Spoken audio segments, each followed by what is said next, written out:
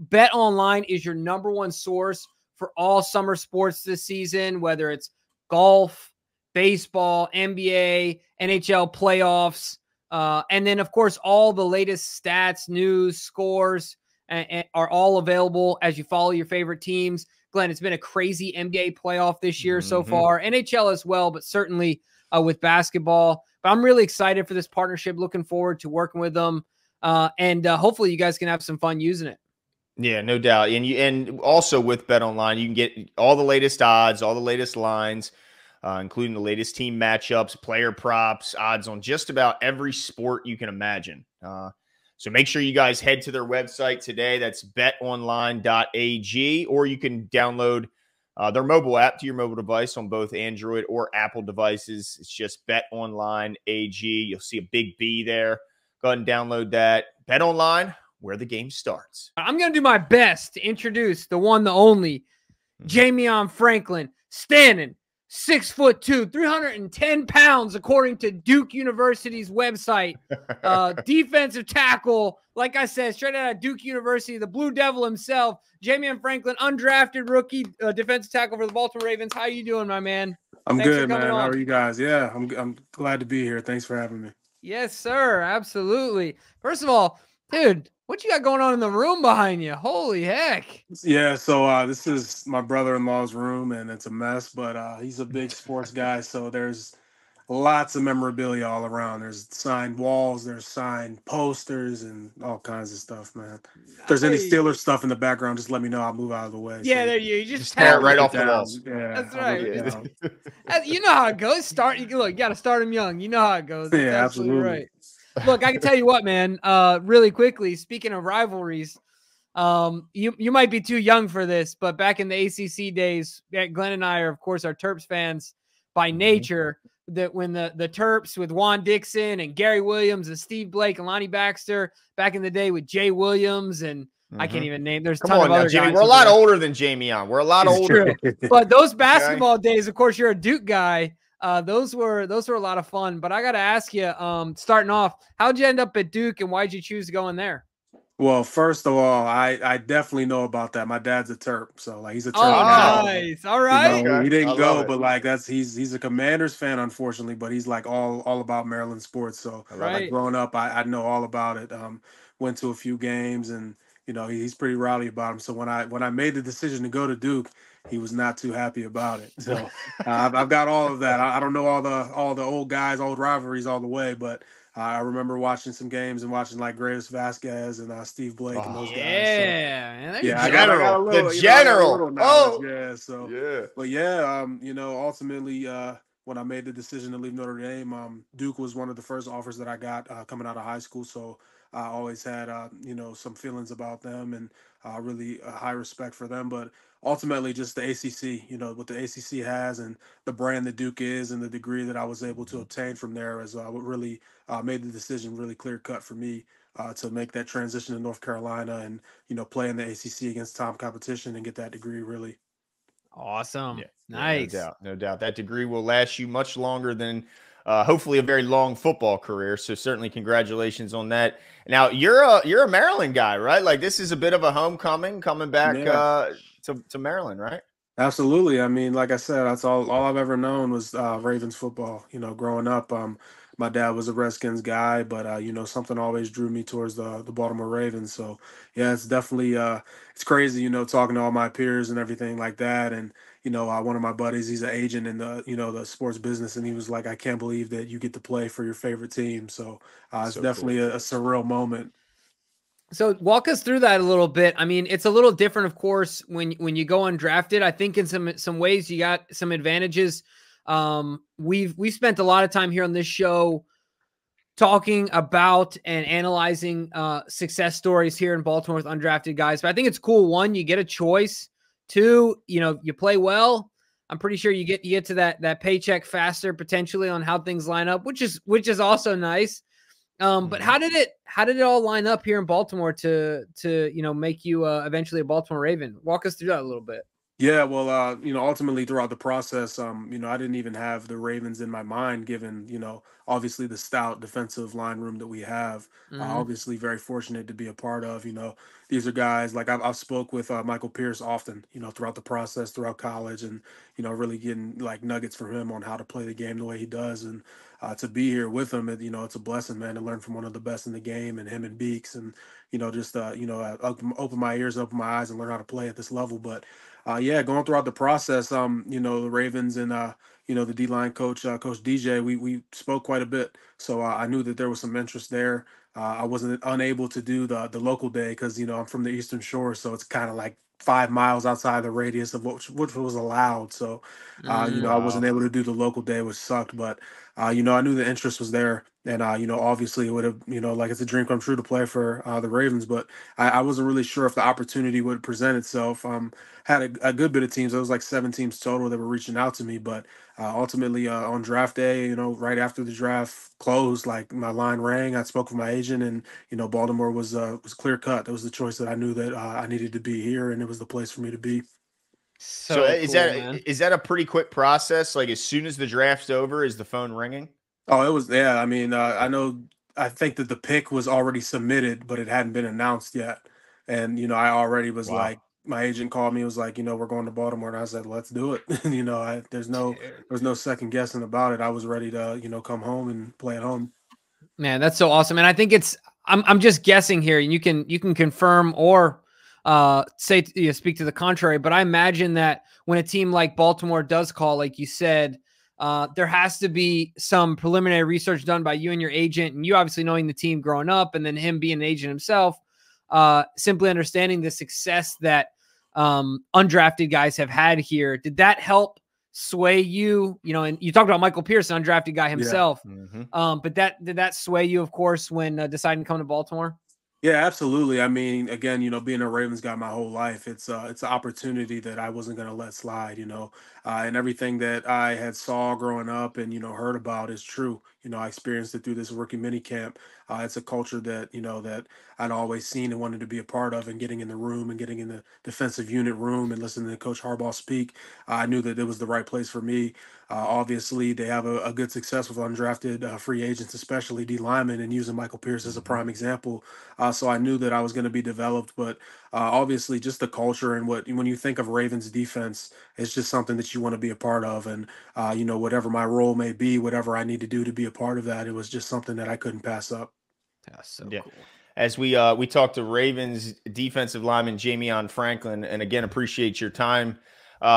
When you see you're going to not just the Ravens who have a storied tradition, but coming off the heels of being the #1 defense in all of football, leading the league in really all the most important categories, does that come with a little bit extra juice, a little bit extra pressure, knowing that, look, this isn't a team on the rebuild. This is a team that's ready to win now, and knowing that, it's probably going to be a pretty stout roster. This isn't a team that's, picking first or second in the draft. They picked 30th. So it's a pretty good roster. Does that add a little juice to, training camp and all that?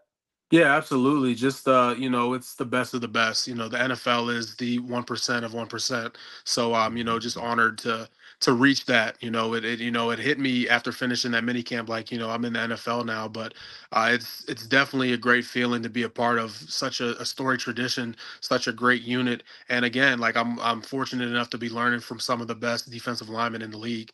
Like Mhm. guys that I have watched their film and tried to model their technique and model how they play in order to benefit me at the college level. So really excited, really fortunate, and just to get back this weekend and start working with these vets. It's just an opportunity that I'm excited for, and I can't wait to get rolling. There's a long Mm. off season still left at hand, but I think that just from how I was able to adjust and learn on the fly this mini camp, that getting around those vets and soaking up what they have to offer will really help me in the long run.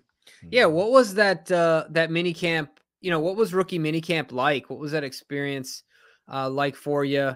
And were there any big changes that you necessarily were or weren't expecting? Coming into your first experience in the NFL. Yeah, I mean, it was everything that I expected as far as like, it's just like I attribute it to when I came out of high school and I got to college. Like the game just moves faster. And I was talking to Coach Harbaugh, and Coach Orr about, what did you guys notice after the first day of practice? And I'm like, you know, excuse my language, shit moves fast. That's one thing that I was like, yeah, Coach, like shit moves fast. So that's one thing that I definitely expected. But I think that between learning the plays on the fly, learning my role, and just learning the new techniques that I hadn't experienced in college and the way that I played in my defense at a 4-2-5 at Duke, it really just showed me that like, this is high level. Things are coming at you fast, and the faster you learn it, the faster that you are able to expand your football IQ, the better off you'll be. But I'd say it was very fast paced, but it felt good.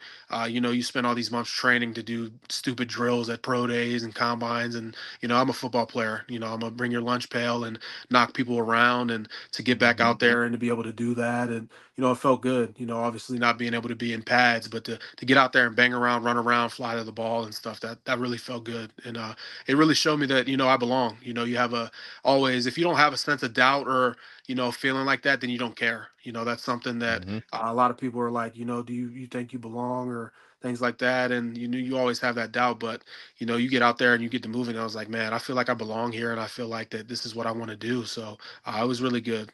That's awesome. Yeah, yeah. I always wonder, like, is it one of those things? Sometimes when I'll be like a customer at a certain store or restaurant, and then you kind of finally get a peek behind the curtain of that, and sometimes it's disappointing. Sometimes it's like, man, I thought it would be more organized than this, or I thought it would be this or that. Being a Ravens fan, you finally get a peek behind the curtain. It sounds like it's kind of lived up to all that you kind of thought it was. Like, was there anything you were like, oh, I thought this would be a little bit different? Was there any surprises in that regard? No, not really. I mean, I think that, obviously playing high level football in college, and, seeing the facilities and things like that, I think everything was up to par, man. Everything was what I expected it to be, being the Baltimore Ravens, getting in that locker room and seeing your name on that locker, and like realizing that you're now a part of it. You're no longer a fan, but you are a player for the organization is such a great feeling to have. But everything lived up to expectations and surpassed them, really, to be in those meeting rooms, to see the slides with Ray Lewis and Haloti Ngata and Terrell Suggs, and to realize that I'm a part of that defense. It's crazy, and man. whatever I contribute to, I'm just trying to leave it better than I found it and better than I watched it when I was growing up. So it's just really a great feeling. That's so awesome, gotta be man. Awesome, man. Suggs, Ray, and there you are, Jamie. That's right. Belong there. Yes, sir. That's so awesome, man. And congratulations once again, of course. We do have another question from our producer DK, of course, who's in the background. Said, where do you learn public speaking? Is there a class you've taken to learn how to present yourself publicly? You seem to be extremely articulate. So if you're gonna give Duke credit for this one, Jamie, you're gonna have to mute. I'm kidding. No, I mean, I was always taught, and grew up to be able to speak well, and just know my surroundings and present myself in a manner where I can communicate amongst other people. But I studied communications and visual media studies in school, because I was always taught to do what you're good at, and I'm good at talking to people. I'm good at communicating. I'm good at speaking about sports, or just starting conversation. I'm the guy that walks into the room and it's quiet and you can hear anything, like a penny drop on the floor, and I'll crack a joke and, break the ice. So that's always something I've taken pride in, is being able to speak well amongst my peers and others that are highly respected. But, it's just something that I really care about. I care about being articulate. I care about, being able to answer questions deeper than just, 2 lines, so it's just something I've always taken pride in. But yeah, I mean, I studied communications and visual media studies in school. So go Duke. No, I'll tell you what, the Ravens are gonna. I think we're gonna see you in a lot of press conferences. Yeah, I can only imagine. I was gonna say though, now if I'm not mistaken, the same emoji is used for the Ravens and the Blue Devils, right? Isn't it the purple smiley face with the horns? Yeah, we use that quite often. And the Ravens use that quite often as well. So you don't have to change that one up. But certainly, I agree. Look, if you ever need a side hustle, go to some of the other rookies and just say, look, give me a consulting fee. I'll teach you how to speak in front of a microphone, because you got skills. There's certainly Yeah, there's some that, and not just everybody needs some need practice, Jimbo. Okay? That's what I'm trying to say. You know, I'm speaking league wide. I'm not speaking specific to the Ravens. That's right. That's right. Look, everybody needs a little practice. Hey, I got a question though, Jamion. Is there anyone that you're looking forward to, whether it's a teammate like Lamar or you know anybody like that you think you might be a little bit starstruck, a little?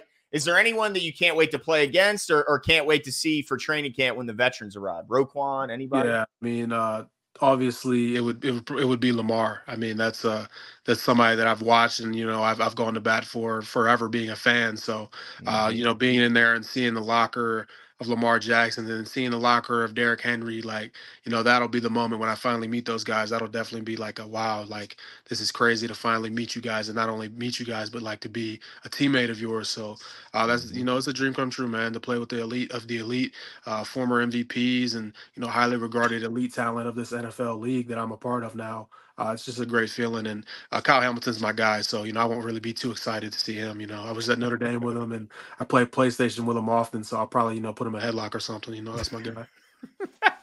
That's awesome. And now I got to ask you a couple questions about your Twitter. That's okay. Here we gotta go. Ask you a couple questions about your Twitter. Here we go. Because you like to talk sports. Okay. So I noticed this. Actually, I think this was today. Yes, today. Today's the 7th. Yeah, today. First of all, Austin Rivers is whatever, right? But Austin Rivers tweeted out, or NBA Central tweeted out, I can take 30 I can take 30 players right now in the NBA and throw them in the NFL. You cannot take 30 players in the NFL and put them in the NBA. You retweeted that and said, absurd cap. What say you to this point? I'd love to know. Well, I mean, it's kind of hard because he's a Duke guy, and we're already hated enough. Like, I don't know why he had to go and do that, but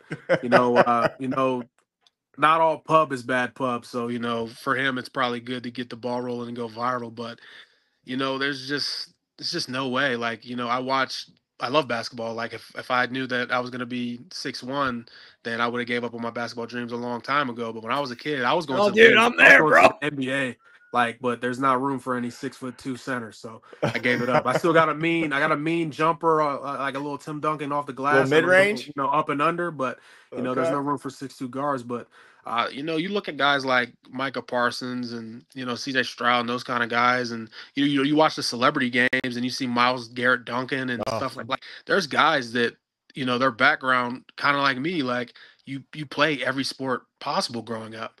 And there's a lot of like tight ends, like Mark Andrews, I'm sure can go give you 10 and 10 in the league, Oh, for sure. But I thought it was just crazy. Like there's so many athletes in this football league that we play in that are elite, and elite translates. Elite athleticism can translate. And I mean, you give them a month or two to train, you get them with a shooting coach like Lethal Shooter, then you're gonna make something happen. So Kyle Hamilton, what about him? Is he a baller or what? He's a hooper. Yeah, exactly. Like Kyle's a hooper. You can go out there and he can strap somebody up, man. Strap somebody up and and his dad's a hooper too. So like, I don't.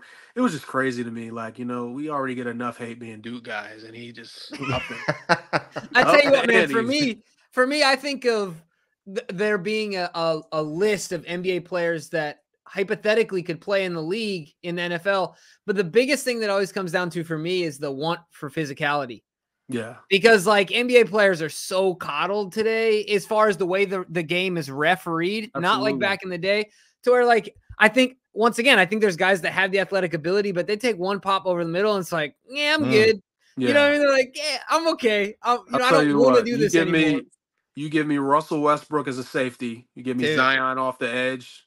Whew. Zion is a pass rusher? Draymond Green off the edge too, but other than have you seen videos of Draymond trying to go to practice at Michigan State lineup? It did not go well. Yeah, I think he was on the wrong side of the ball. He wants to go there. I think he needs that was great. But you're right. I mean, to deliver blows. So I think he should have been on defense. Yeah, man. Could you imagine Zion coming off the edge though? You're right. Dude, he would be Myles Garrett 2.0. Like he would be insane. But I've said this a long time. On the court, and it looks like Zion, just a freaky muscular guy windmilling. Monster and athletic. But I've always said might eat his way to the inside. Of the world. Oh, stop it. The rest of the world is lucky that America doesn't take soccer as seriously as other countries because they have soccer. The rest of the world has soccer. But if we took soccer as seriously as we do football and basketball, they wouldn't have soccer either. Yeah, We'd man. have soccer. Imagine Come on Tyreek Hill out there, dribbling a soccer ball. It's over. Like, imagine Russell Westbrook as a striker. Oh, yeah, over with. That's jumping up, heading balls. No one's getting as high as that guy. No, like, what are we talking? I'm putting LeBron in the net. I'm making him my goalie. Good luck scoring. Exactly. You know what I'm saying? No, I gotta also ask you. First of all, your Twitter is hilarious. Some of the stuff that you tweet you're a good follow. It's fun stuff. We've only been following you since you obviously got picked up by the Ravens, and the one where somebody had you tweeting. I don't know who this is. This must be somebody you know, but you retweeted it. It was a picture of Drewski coming in with what do you have on? Like some cutoffs and a hat on. And like Brian Kennedy. I don't know if I'm assuming you know that guy. Strolling into Ravens camp day one, dude. That was hilarious, man. I was cracking up, man. But that's a great fan base, man. Those older guys they're hilarious. We got the hard hat guys like Brian Kennedy and those guys with their podcast. They're great people, man. No, that's awesome. Now, what I want to know though, from your standpoint, you have an opportunity to let the fans know what type of player they're getting, what they should expect from you out there. So talk to us about what people should expect to see when they see you out there.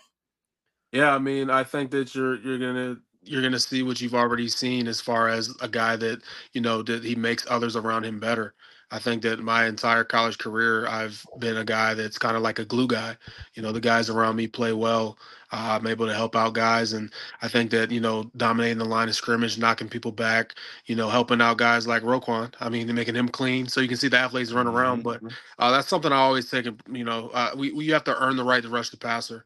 So, stopping the run is always something I've took pride in. And again, to be in a room with guys like Mike Pierce, Travis Jones, and those kind of guys, like I think that my game fits in right along with them. It'll be a seamless transition to just learn from those guys and continue to progress in my game is, using my hands and moving people around, because that's what this defense does. You got big bodies up front moving people around. You got guys, causing havoc for the quarterback and, stopping guys in the backfield. And I think that'll be a lot of that in the near future. Mm-hmm. I'm so excited. I love that football is all year round. I mean, you know what? I don't care that it's not till fall. I'm ready for football right now. I can't wait. Jamie, when are you back in town? What's the next step for you after that rookie mini camp this past weekend? Yeah, so I'll be back in town on Sunday, and from that moment forward, it's all in. Just bettering myself and bettering my understanding of the defense, and just being a part of this culture. So really excited to get back and continue. I got a little taste of rookie mini camp, and I'm excited, man. It's the place to be. It's a good fit for me, not only structurally and defensively, but the culture is it's everything that I'd hope for to play for and be a part of in the National Football League. So excited to get back and get going for real. That's awesome, man. Well, look, you probably already know this, but being that we are Ravens fans and I know Michael Pierce, look, that last preseason game, Michael Pierce, I'll never forget it. I was sitting in a hotel room and Michael absolutely dominated that game. He just took it for a guy at his position to take it over. I think he had a 2 sacks. And one of them, I think, was a safety. Big tackle for loss, yeah. Yeah, it was huge. I mean, it was such a cool thing. And, look, that's propelled him. That was just the him coming onto the scene, right? So, total unsolicited advice. I'm not in your shoes. I'll never be in your shoes. But don't forget that every preseason game counts. We'll be watching you. We'll be rooting for you. So excited for you, Jamie. Yeah, man. We'll be screaming for you at training camp, at preseason. Hope to see you out there. We're so grateful that you came on with us tonight. Why don't you let folks know if you're interested in folks finding you on Twitter? Let folks know where they can follow you on Twitter if you want them to, or anything exciting you got going on outside of football. If there's anything else you want to talk about. Yeah, I mean, you can follow me on Twitter at Jamie_Franklin, but not much really interesting going on. I'm a pretty low-key guy. I do tweet funny stuff, so he's a good follow. It's a lot of sports related stuff and a lot of my opinions that don't really matter, but it makes you laugh. Yeah, that's all I got going on, really. Excited to be in Baltimore. Excited to finally fill my dreams of being in the NFL, but it doesn't stop there. I want to be in this league for a long time, so excited to learn from the vets when I get back and learning ways to be around. So really excited and thankful for your guys' platform having me on, and go Ravens. Dude, absolutely. This is the actual last thing I'll tell you. When you're in town and you're down the city, you need a good list of restaurants, hit us up on Twitter. That's it. Got all the good spots, dude. We'll hook you up and make sure you're eating good. But we appreciate it once again, man. Thank you so much. Have a great evening, and hopefully we can have you on soon. In the near future. Maybe if we do a live show in person, come hang out with us. Eat on us and come hang out with the local folks here. That'd be awesome. But thanks again, man. We appreciate it. Yeah, absolutely. Like I said, thank you guys for allowing me to be on your platform and share a little insight of what I'm about. So Yes, you guys are good folks. I'll definitely be back soon. I appreciate you. Okay, man. Talk appreciate to you, Jamie. Take care. Yeah. Yes, sir, man. What a good, I mean, man. Hey. We always talk about like, we want good football players, but you want good guys too. I mean, I don't think you'll find a much better guy than Jamion. My goodness. How awesome was that? What a solid dude. He's got his head on straight. You tell he's excited about the opportunity, excited to work hard. And I'm looking forward to seeing what he can do. I think kids. I'm rooting for him. He's got a fan in me. I'll tell you that. Same here. I think guys that realize the opportunity that they have. Some guys just, I don't know. I feel like some guys just don't realize. He gets it. I gets it. Yeah, absolutely. And so, I hope it works out for him and goes well. And look, he seems like he's not afraid of the work either. So let's go, Jamion. Let's get it done. Like Glenn said, we're rooting for him. And those Hall of Fame reps, right, Glenn? That's what we want. Dude, Can't, baby. I mean, dude, how cool is that? You're a Ravens fan and you end up being a Raven. Like you're sitting there, that Ray Lewis sat in that locker room. T. Sizz sat. I mean, come on.